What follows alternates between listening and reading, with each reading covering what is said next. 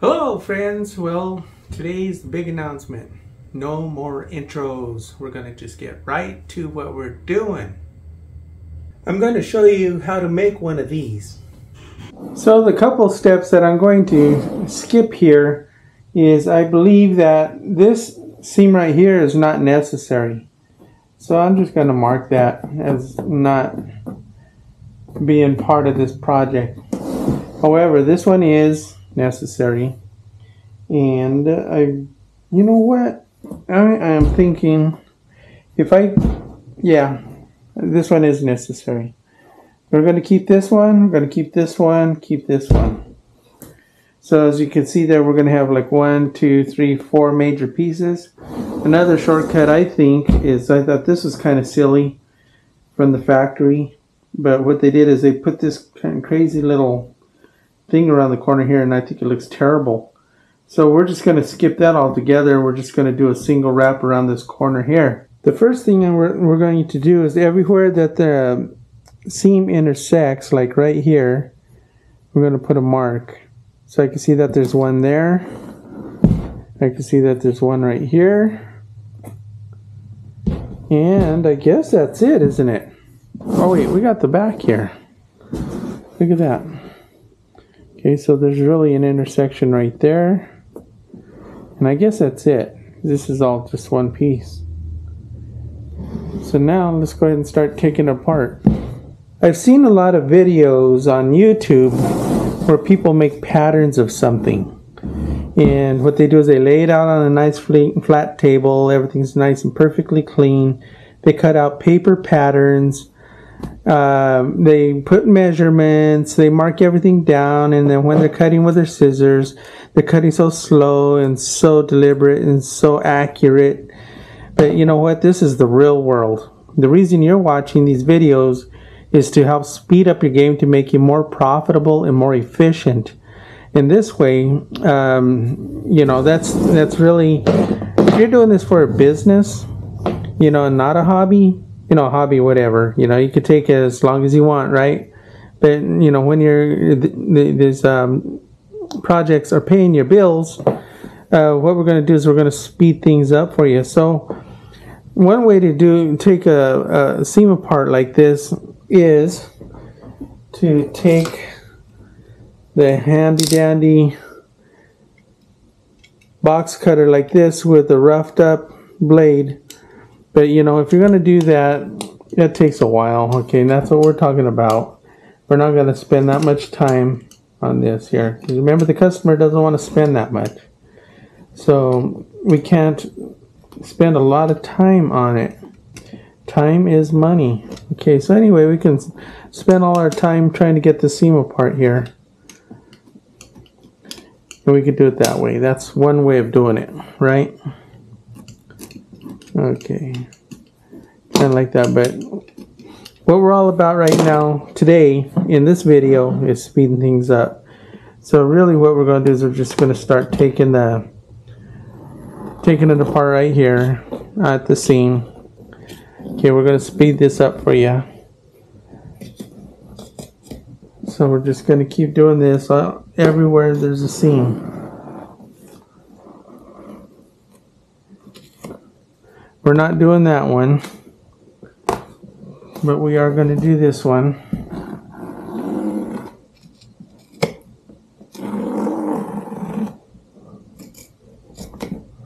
So I'm going to continue taking this all apart.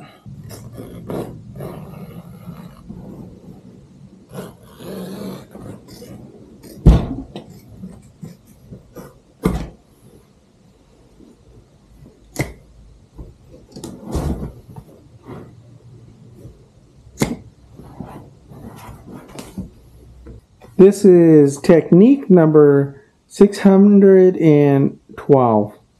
So this technique is not cutting all the patterns completely apart, leaving them partially assembled like this. That way,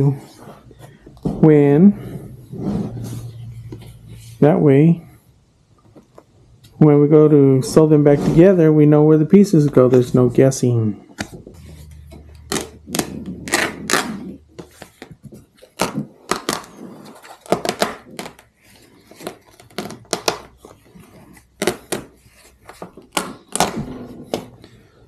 So that's a lot faster than pulling individual staples. So what you do is what happens sometimes when you pull the vinyl like that, some of the staples actually pop out. So that's less staples for you to have to pull by hand. So let's try this one here. You can see it right there. I'm just going to pull on that. That's my technique number 328. It's just pulling on the material.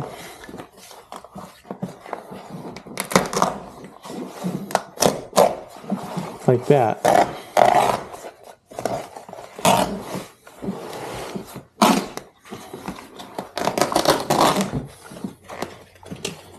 If all the staples are laying down flat like that, you could just leave them. You know, of course, if they're sticking up, you're going to want to pull them. But that speeds up things quite a bit, huh? And of course, you can always use your staple puller to pull out individual staples. I think you're seeing the difference right now. You're seeing the difference between pulling on the material and pulling out a staple.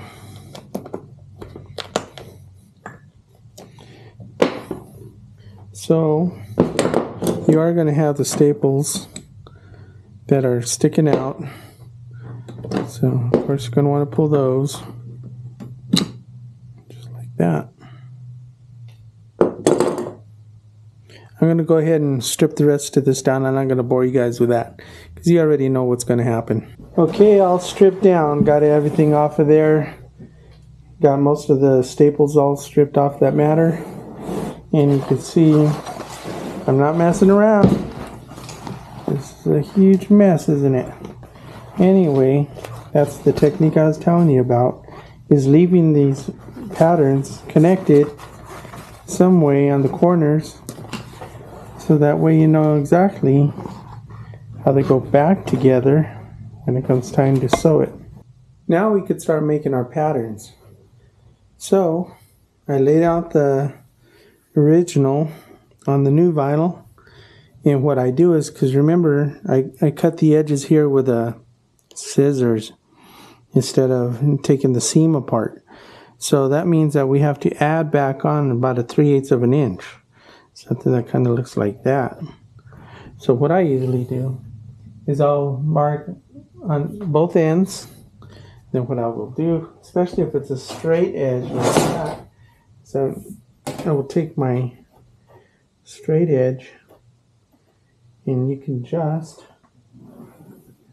go like that. And everything else, just mark it out.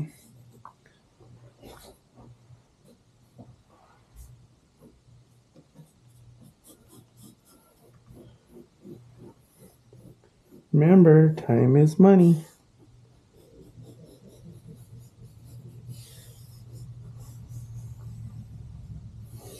And I think that's about it. Just got to make this straight edge right here.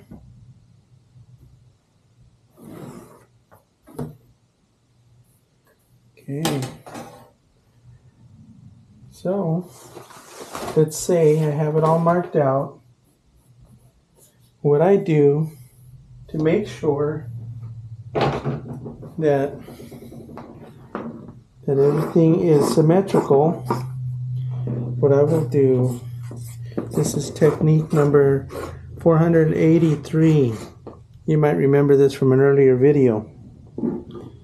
So what I do is I cut out half of the pattern.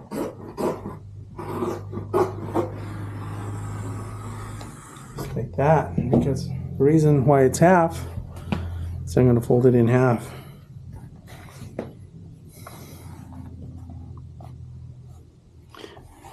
I'm not that far off, I'm pretty close.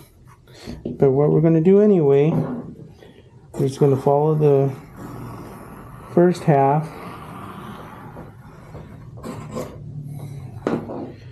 just like that.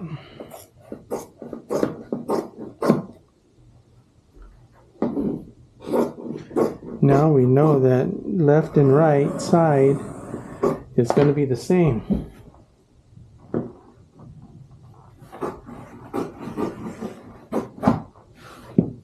go.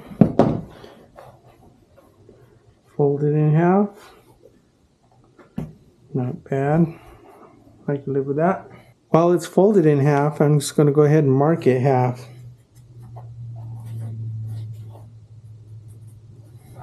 Just like that.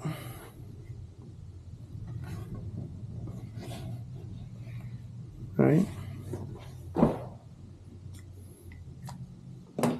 And on the top side, wherever the mark is, right there like that, I'll mark the top also. Just like that. Okay, so for this pattern, what I'm going to be doing is I'm going to be marking that one and this one. So where the staples were, and then also this front corner that I said I was going to do something a little different, is always leave extra where the staples go. Because whatever we have that's extra can later be trimmed away.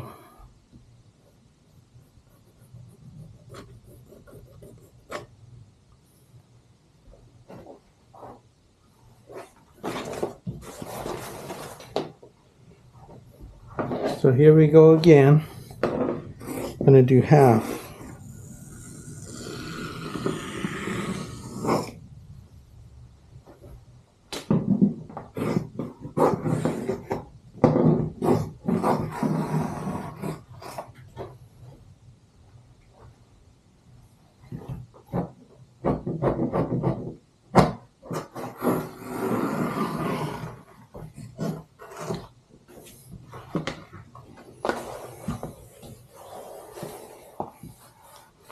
So what do you think is half? You gotta check it. Sometimes with upholstery, when you make something, you have to check and recheck. So it looks to me like this here. It's marked center on the original pattern.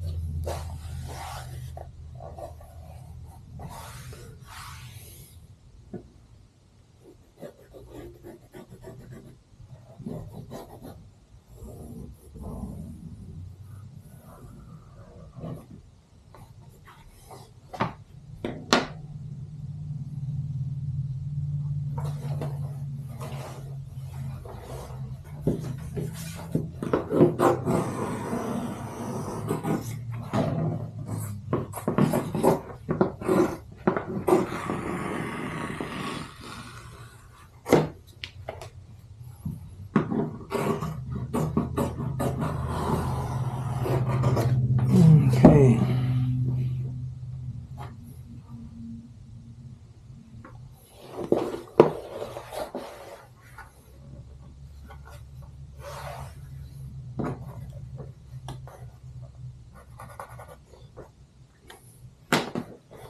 Mark our centers.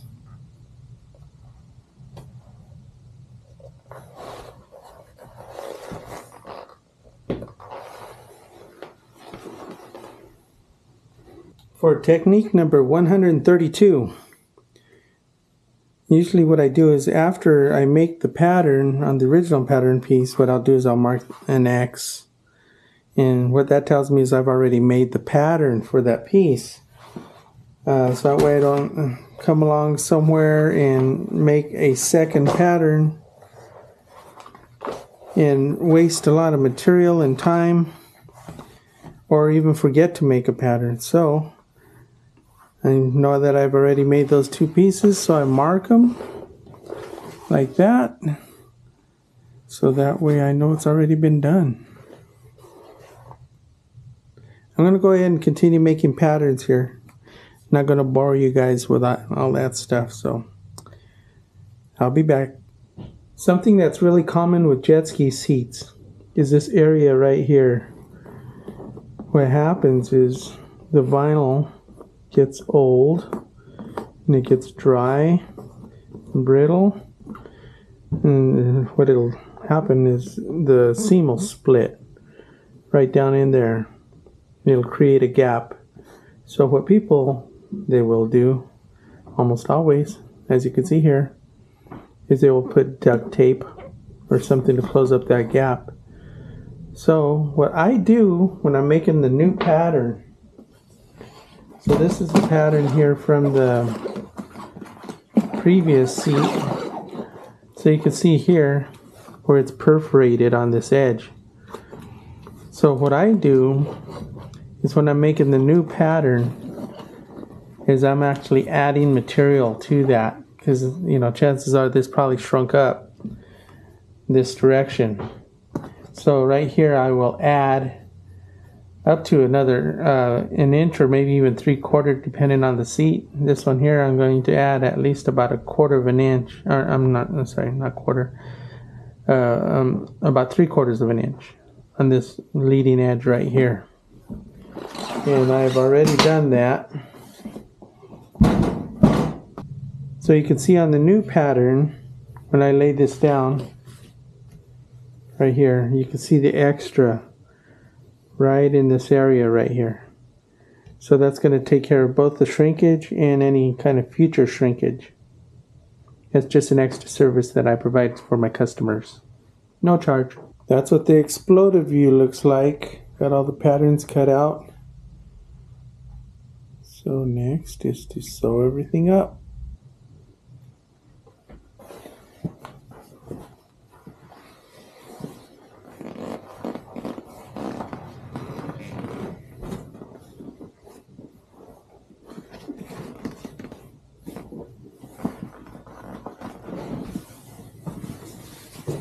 So make sure that you use the stainless, right there, stainless staples. Okay, don't go cheap on your customer. They paid a lot of money for this, so give them the right stuff.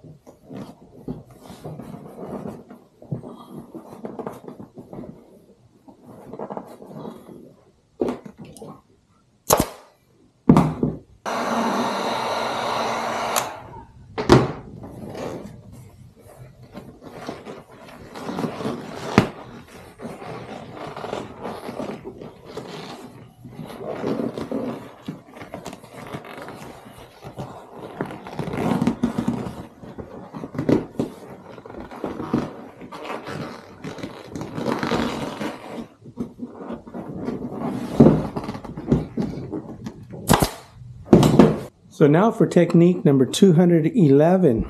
Okay, you see that baby blanket there? Well, a long time ago, many years ago, somebody donated that baby blanket to me. But anyway, the technique is when you're working on something like this, like a motorcycle seat or something similar, what you want to do is you want to put a blanket underneath between the table and the item that you're working on. Because I will guarantee you that these corners right here, if that hits the wood, if there's no protection, you will rub holes through it. Ask me how I know. Okay, so after putting in all the staples, The last thing to do now is just to trim it out. So you can see that extra 2 inches that I added to my pattern. That's really what I'm cutting out now. Just cut it out all the way around, just like that.